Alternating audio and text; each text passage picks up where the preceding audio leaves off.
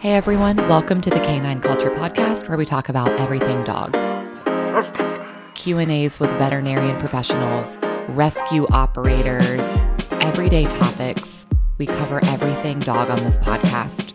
So make sure you subscribe to the K9 Culture Podcast on your favorite podcast platform, and make sure you're following us on social media on both Instagram and Facebook. Thanks again for listening. Now here's that next episode. Hey everyone, thanks for tuning in to the K9 Culture Podcast. We have a very special guest with us today. Her name is Debbie, and she is the founder of K9s United. So welcome to the show, Debbie. Thank you. Thank you for having me. So tell us who you are and what you do. My name is Debbie Johnson, and I started a nonprofit called K9s United. And I started it, we were official in 2015. I believe it was April of 2015. And how I started it was a canine in my county at the time, where I lived in St. Johns County, was murdered in the line of duty. And I saw his death on the news, and it just captured my heart. I've been an animal lover my whole life. Don't have any ties or any family in law enforcement, but just saw the dog's death. And the immediate thing, I think, was, how does something like this happen while I'm home safe and sound? That's the thing that really resonated with me the most.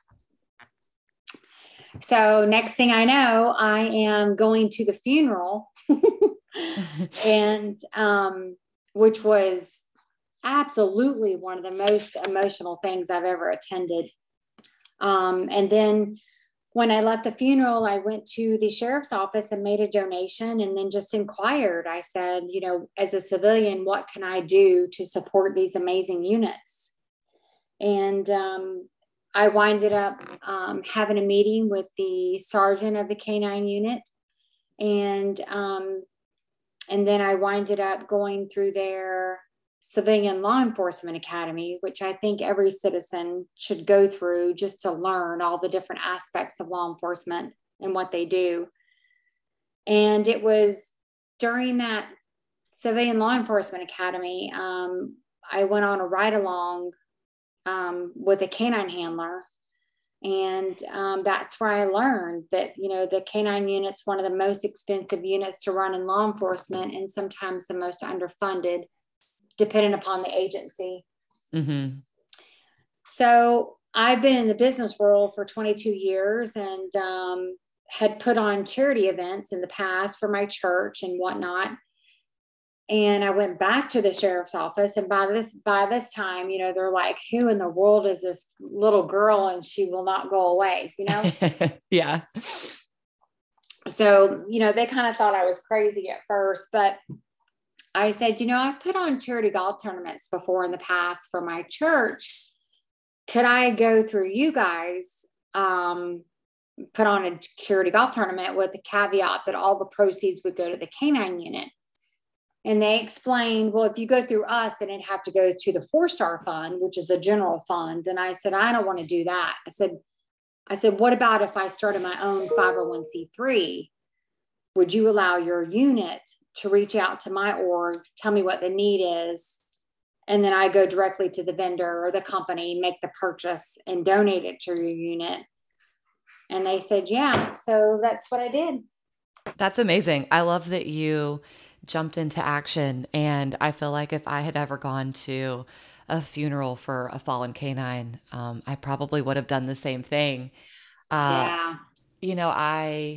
So not the same story, and I'm not quite where you're at yet, but I look up to you, and, I learned about your organization, I would say a year and a half, 2 years ago. And somehow it was either in the news or I found out about it, and I was like, oh my gosh, that's amazing.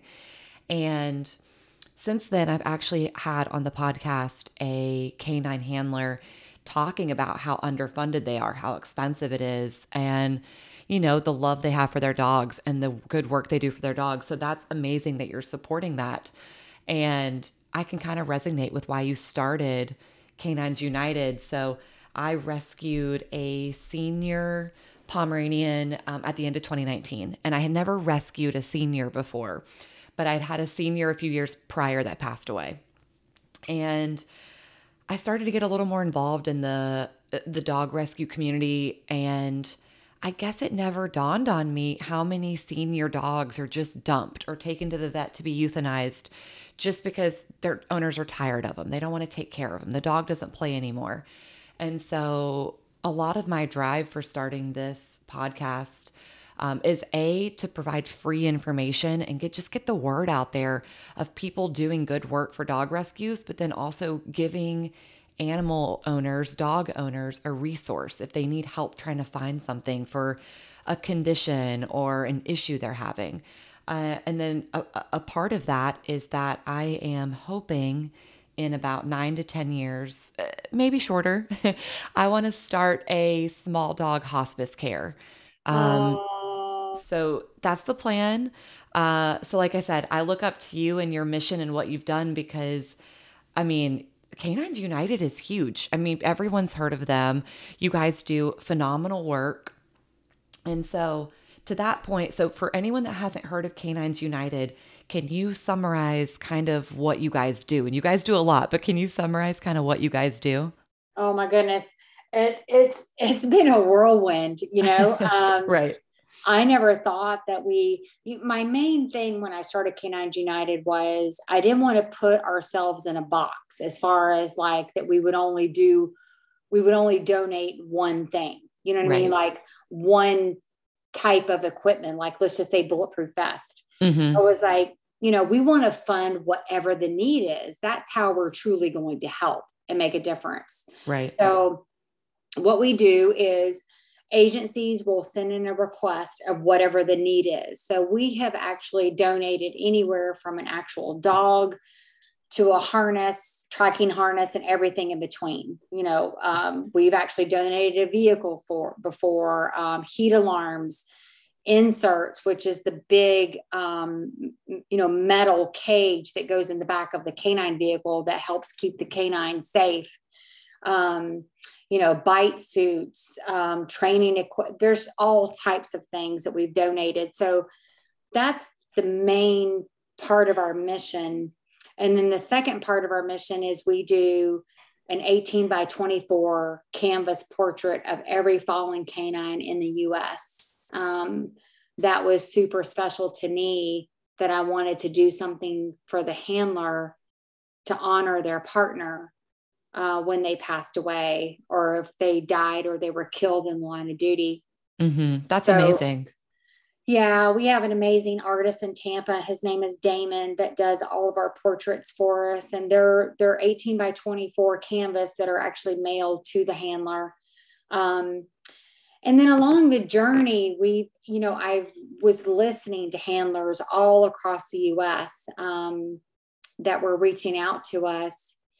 And another big thing was training. So sometimes within the agency, it wasn't within the budget to send their teams to any kind of advanced training. So I've been blessed along my journey and have been able to come across some of the top canine instructors in the industry. And so I decided to put together a team of instructors. And we now go across the US and we put on free training seminars. Oh, wow. That's awesome. Yeah. So we do it in Florida, obviously. And then we do it all throughout the US, but we do just all different types of, whether it's problem solving, tactical, tracking. I mean, all the different. So we basically do the seminars. We find out from the attendees, what is it that you want to work on? What is it that you feel that you want to learn? And we kind of like cater those seminars to, or what we do. And then when we were a part of proposing SB 388 for to the EMS transport, then we also do first aid training seminars. So that was super important to me to be able to do those as well. So back to what you just said about the bill that you guys had signed. You were successful in getting a bill signed that would allow canines to be transported by ambulance if they were injured in the line of duty, right? Yes. Yes. Okay. And are you guys working on that in any other states right now? Yes. So actually, I'm not a big political person, but when when canine it kind of started, my political journey kind of started in 2018 when Canine Fang was murdered for Jacksonville Sheriff's Office. So his death at the time, I always knew when I first started that it was only a third degree felony if you killed a law enforcement canine, which I thought was absolutely ridiculous. Mm-hmm. But starting a nonprofit from the ground up, it takes a lot of time, especially when you work full time and you have a daughter and a husband.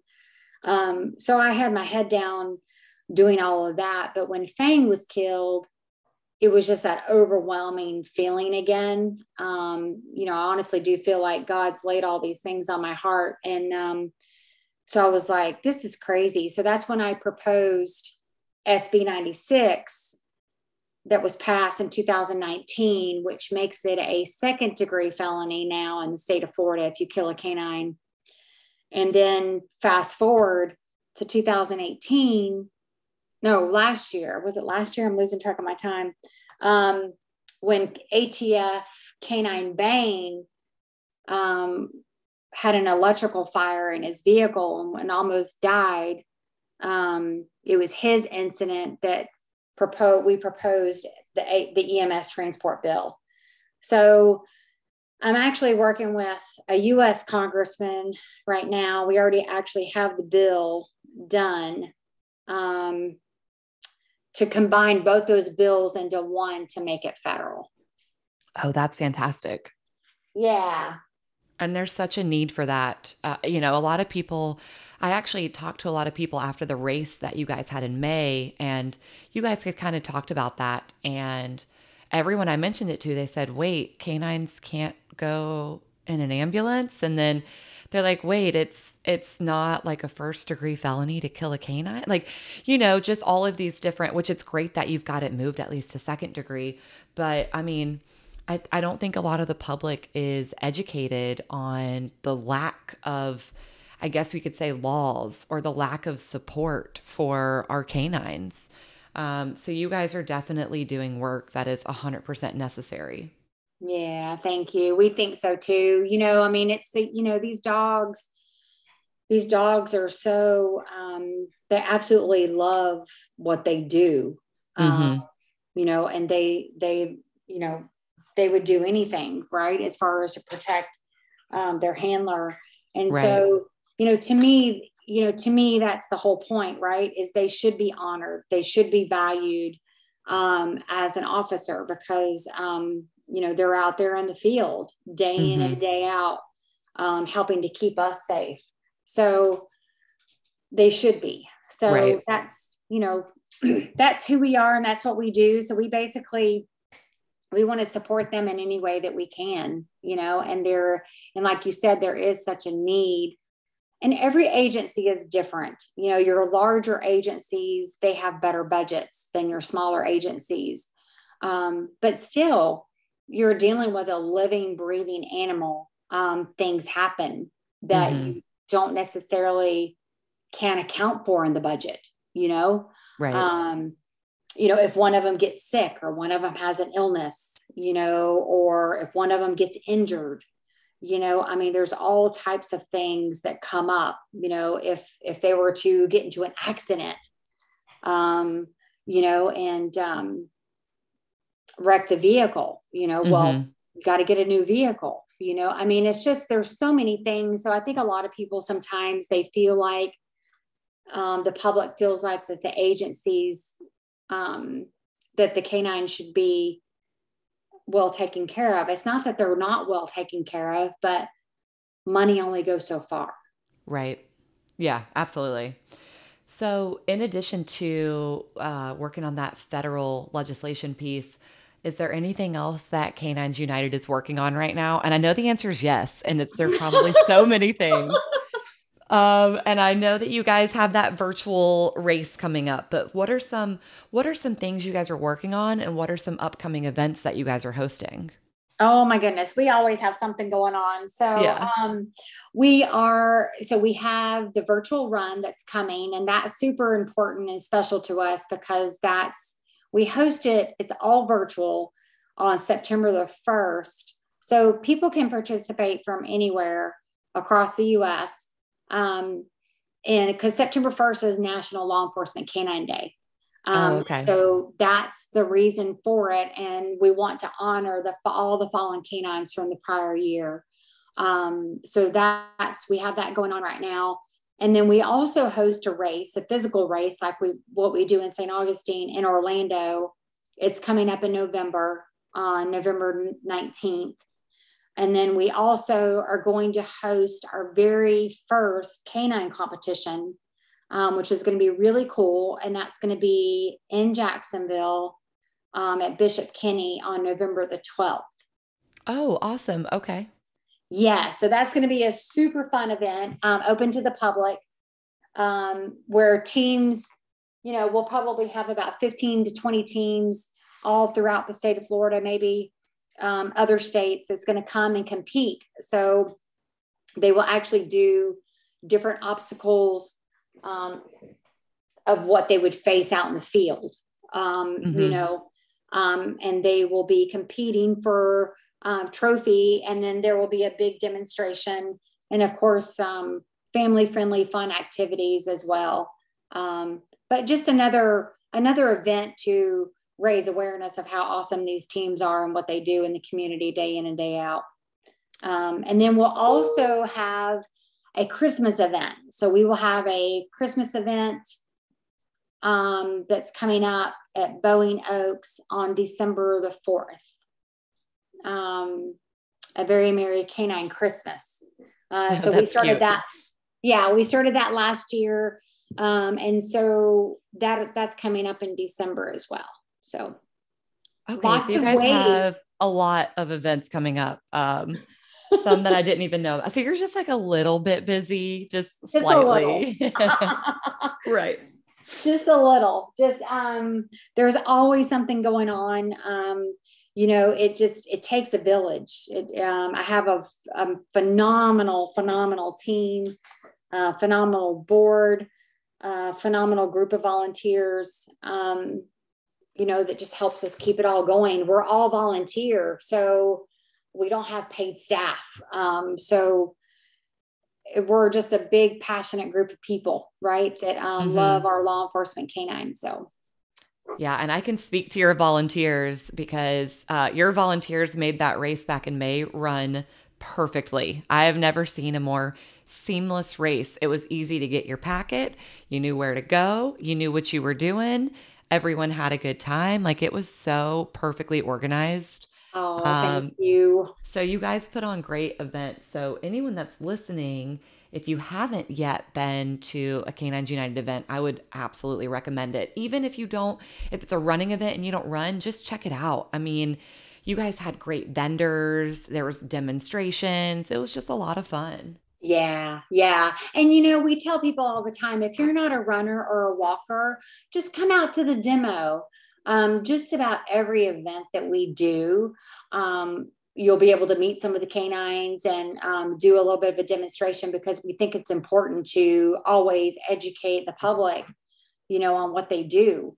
Right. Um, and at the race, at the demo, you can ask questions, you can talk to the handlers, you've got trainers that are there. So it's just a great way to be able to come and say hi and meet some of these great guys and gals that are in the communities every day. So, Yeah, absolutely. yeah.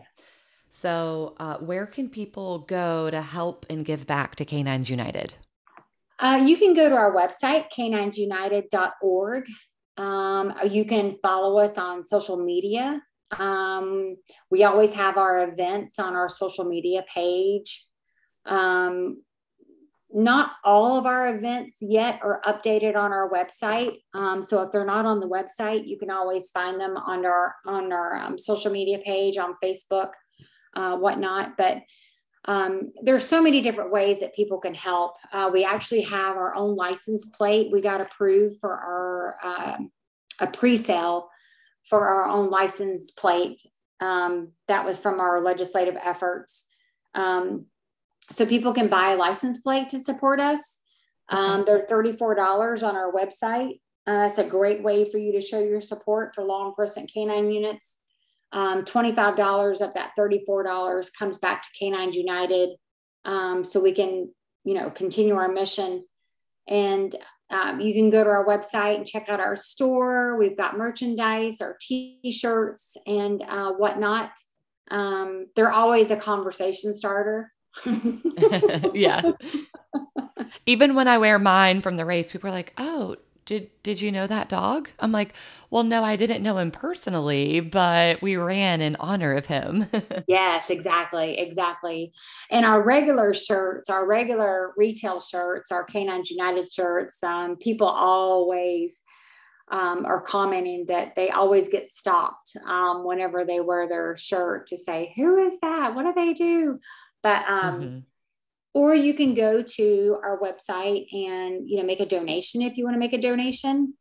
And then we also have what's called a K9 Core program, which is a monthly donor program. So anybody can get involved. We have levels that start out at $9 a month that goes up to $99 a month. Okay. Yeah, that's great. Always have to keep it in the nines. Yeah, that makes sense. All right, Debbie. Well, I really appreciate you taking time to record this with me. And for all the listeners, if you guys have any questions, make sure you guys follow K9s United on social media. And again, thank you so much, Debbie. I really appreciate it. Thank you, Brittany. Thank you for having me. Of course. All right. Have a good night. You too. Thanks. Bye-bye. Bye. Thank you for tuning in to the Canine Culture Podcast. Please make sure you subscribe to the Canine Culture Podcast on your favorite podcast platform and make sure you're following us on social media. If you have any recommendations, any topics that you'd like to hear, if you know of any guests that would be good for the show, or if you yourself want to be a guest, please reach out to us. Send us an email at canineculturepodcast@gmail.com or send us a direct message on social media. Thank you for listening, and please share this with any of your dog-loving friends.